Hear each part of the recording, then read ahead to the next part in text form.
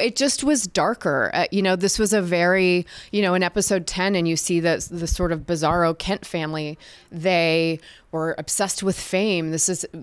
They were not very grounded. They were not connected to each other. The relationships weren't as strong. And, Clark and Lois, who have so much love for each other, were just like really not on the same.